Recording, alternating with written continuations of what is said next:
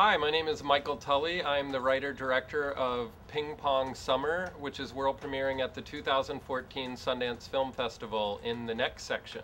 Pong Summer is set in 1985, and our hope was that we made a movie that felt like an artifact, that felt like a movie that was made in 1985. What if I inserted my own very, very personal upbringing into an 80s movie? We shot in Ocean City, Maryland, where I grew up going on vacation. Out of all these tapes, the very first rap cassette I ever bought, I remember it, it's right here. Houdini Escape.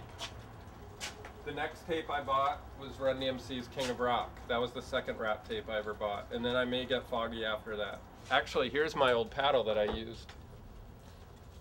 And as you can see, I used it so much that it is now worn down. But this was the paddle I used playing in the garage and in basements growing up. And I really love ping pong. I'm not great at it, unfortunately. So this is my first boombox I ever had. This is not the exact, this is the exact model, but this isn't the exact boombox. We got rid of that many years ago. But our incredible art director, Bob Weiss, did some detective work going through my childhood photographs and found this.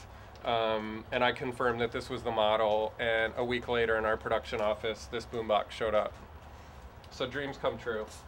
Okay, here's another tip for aspiring filmmakers, or filmmakers who are about to premiere their movie at the Sundance Film Festival. Read the best review of your movie and read the worst review of your movie and be done with it. And hopefully you'll have a very bad review and a very good review. And then you know you've made something interesting.